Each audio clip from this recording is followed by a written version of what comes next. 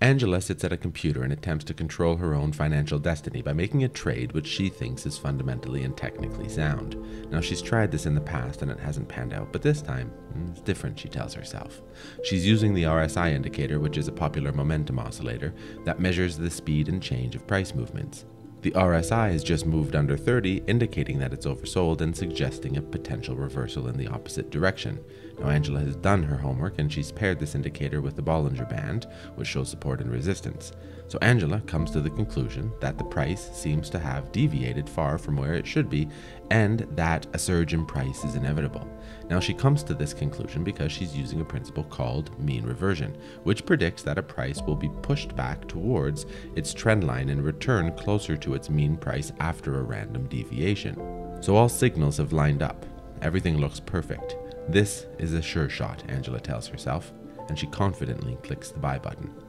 Well, it turns out it didn't work. Something unseen interfered with the signals. It seems so random, Angela says to herself. It doesn't make sense. What did I miss, she wonders. Well, some of the math considerations that Angela missed are explored in detail over in our no-code trading bot development course. In that course, linked to below, Angela would have learned how to augment her trading data with non-price related data. She also would have learned how to use more sophisticated math conditions and logic before a buy or sell trade could be initiated. And lastly, she would have learned about something called the efficient market hypothesis. The efficient market hypothesis, or EMH, developed by economist Eugene Fama in the 60s and explored in detail in his book entitled Efficient Capital Markets, which was published in 1970, is a cornerstone theory in finance that suggests that all available information is already reflected in a current stock price.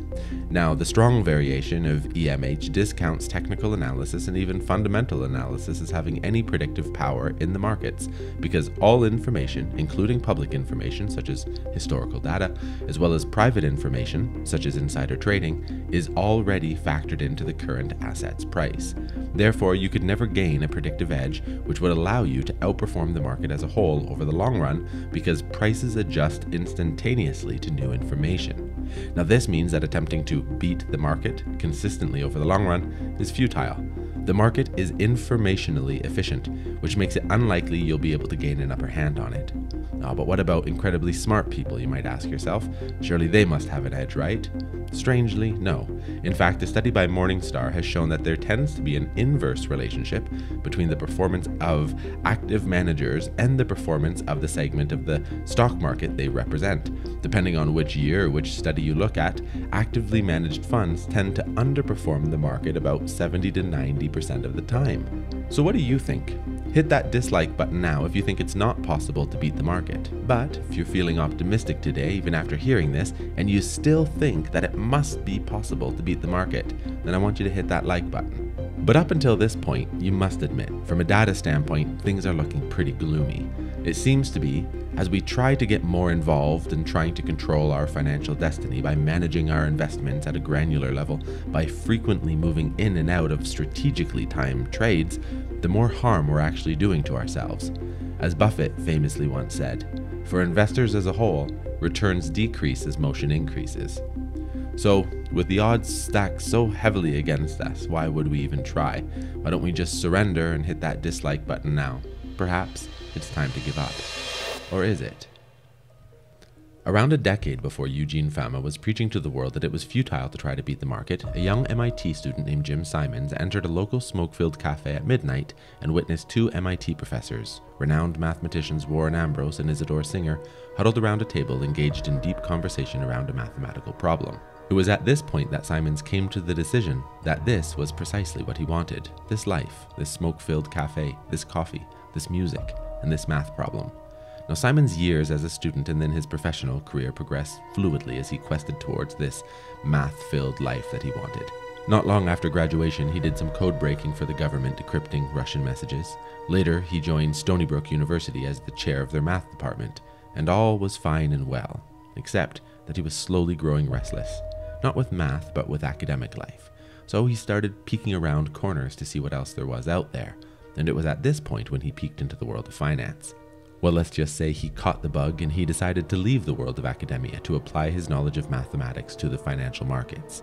He looked at the market like he would any abstract intellectual system. He looked at the math rather than doing any form of fundamental analysis. He categorically segmented the market into 8 different states and designed trading strategies to identify and exploit anomalies in each state. As a side note, if you know what these 8 market states are, please post them in the comments below.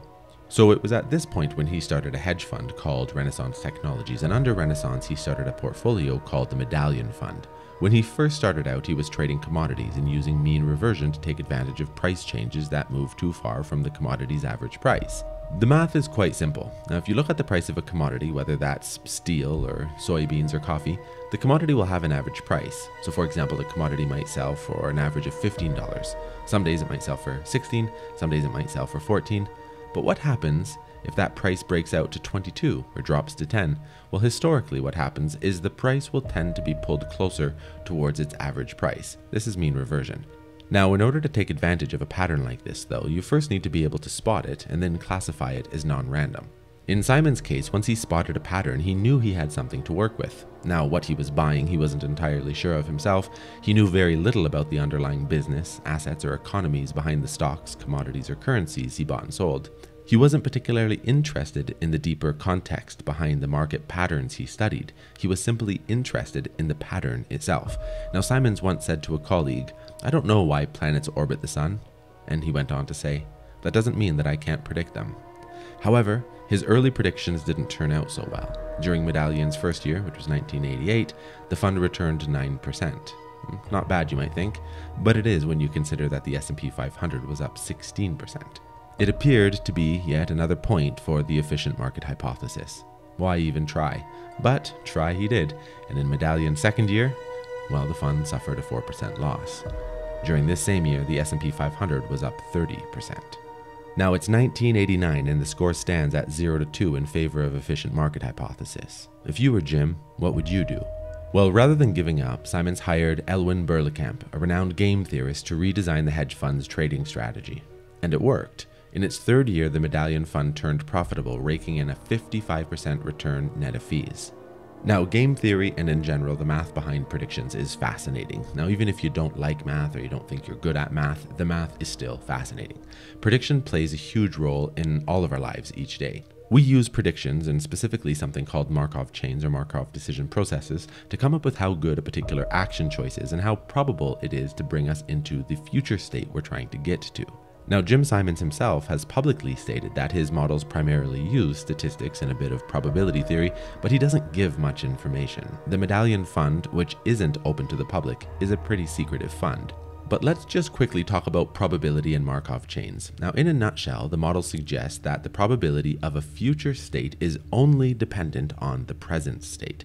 This means that the things that we're monitoring the movements of are memoryless. Let's quickly look at a simple model with very little complexity. So here is a transition diagram. In this diagram, you'll see that we have 2 states. A stock can either be in an upward trending state or a downward trending state. Now, let's imagine that we knew, based on the data that we've collected, that if the market was uptrending for a week, that the following week there was going to be a 75% chance of the momentum continuing. And if we were in a downtrending week, our data tells us that we have a 20% chance that the downward trend will continue into the following week. Now, of course, this is all just made up data to help make the learning easy, but let's map this out nonetheless on a transition diagram. So if we're currently in an uptrending market, the next week this uptrending state loops back into itself. So I'll write 75 here. And then I can make a connection with the downtrending market state, and I can write 25% here. So these 2 markets represent states, and the lines between them represent the probabilities when a transition event occurs. So here we have our downtrending market state, and we know that a downtrending market only has a 20% chance of continuing its downtrend into the next week based on our historical data. So I'll loop this stats probability back into itself, and I'll write 20 here. And that means that we have an 80% probability that it will transition into an upward trend next week. Now, I encourage you to research Markov chains and Markov decision processes in more detail. Essentially, they are memoryless, and they only consider their current state when moving towards a future state. The difference between Markov chains and Markov decision processes are that processes introduce actions, which allow choice, and rewards, which give motivation. Think of it as sort of a mathematical framework for modeling decision making. Now, this has just been a simple example, but it's fascinating when you think about it. In this video, we're talking about finance, but these decision-making models have applications in so many areas of our lives. Think about your own choices and decisions right now. How well engineered are they? How aligned are your choices to a winning probability? How aware are you even of the underlying math behind your decisions? Let me know if you even think about these things in the comment section below. So this is essentially what Simons was doing when he was investing in the finance markets. He was essentially trying to predict the future state of something with an extremely complex transition diagram full of randomness and noise. So let's fast forward a bit. How did it all turn out? Did the quantitative approach work? In short, yes. Simons went on to build one of the most successful hedge funds in history. In fact, Simons himself has been called the greatest hedge fund manager of all time. Renaissance Technologies and their most famous and profitable portfolio, the Medallion Fund, are great success stories that seem to contradict the efficient market hypothesis. This Quant fund earned a 66% annualized return for 39 years. This is a massive outperformance of the market. So if you clicked on that dislike button earlier, what do you think now? Would you change your vote? Simons himself has said that the EMH assumes that the price is right, but then he goes on to say that that is just not true. There are anomalies to take advantage of in the market. A great article, which I've linked to below, has this to say about the Medallion Fund's success. To put this performance into perspective, $1 invested in the Medallion Fund from 1988 to 2021 would have grown to almost $42,000 net of fees, while $1 invested in the S&P 500 would have only grown to $40 over the same time period. Even a $1 investment in Warren Buffett's Berkshire Hathaway would have only grown to $152 during this time. Simons' wealth, according to a 2024 Forbes study, is estimated to be around $28.1 billion, making him the 49th richest person in the world. Now let's circle back to the trader from the beginning of this video. They were trying to take advantage of a similar mean reversion strategy, but why wasn't it working? Well, the truth is that strategies stop working and anomalies get washed out. It's almost as if the efficient market hypothesis moves in and closes the gap on the advantage. So as traders, it's your job to find new patterns or the reemergence of old patterns, or it might mean looking for a barely perceptible pattern, or bringing in new data into the equation, or sometimes it's really just about knowing human behavior. Renaissance Technologies had some of their best years when the markets were in trouble and sinking. Pennovic, one of Jim's researchers, once said, "What you're really modeling is human behavior. Humans are most predictable in times of high stress. They act instinctively in panic. Our entire premise was that human actors will react the way that human actors did in the past, and we learn to take advantage." So what questions do you have left over about quant trading? What remains unanswered for you? Leave your ideas and questions in the comment section below, and let's discuss this more down there. And while you're down there, don't forget to like this video. It takes a lot of work to put a video like this together, and hitting that like button or commenting really helps.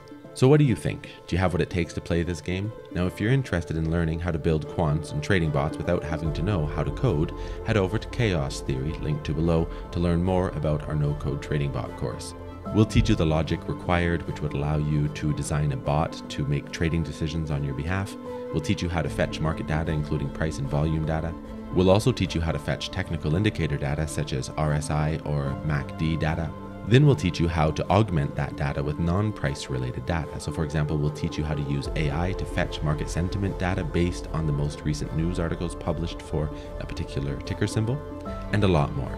And this isn't only a course for those interested in equities, options, currency, or crypto trading. It's a course for people interested in data science, machine learning, AI, and automation. What you'll learn in this course can be applied to fields far outside of investing. What you'll learn in this course could be, for example, applied to fields ranging from weather analysis to sports predictions. So if you think you have what it takes, be sure to check out our course by clicking on the link in the description below.